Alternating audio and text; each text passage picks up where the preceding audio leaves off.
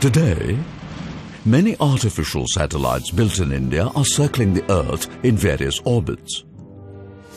Through their services, they have improved the quality of our life and made it safer.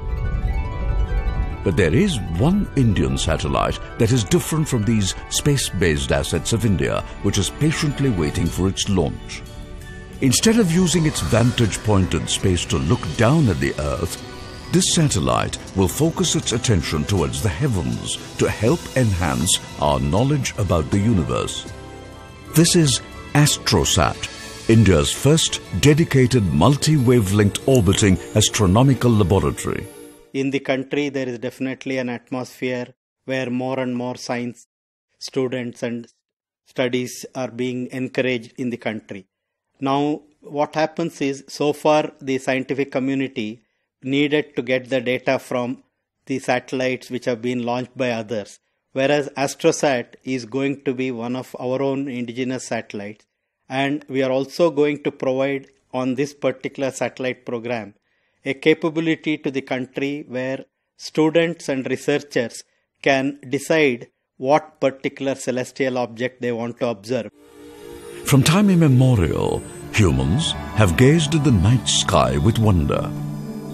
Night sky observation was the beginning of human endeavor to understand the universe. India has a long tradition in astronomy. The famous ancient Indian astronomer Aryabhatta stated that the occurrence of day and night is due to Earth's spin motion about its own axis.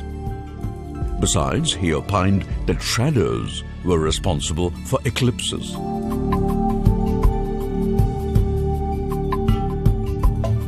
Later, the Bhaskaracharyas Varahamihira and Brahmagupta made notable contributions to mathematics and astronomy.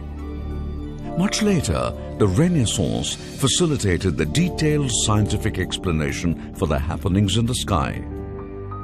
Different types of electromagnetic radiation help us understand different aspects of the universe. While infrared waves enlighten us about the dim stars as well as star and planet formation, the ultra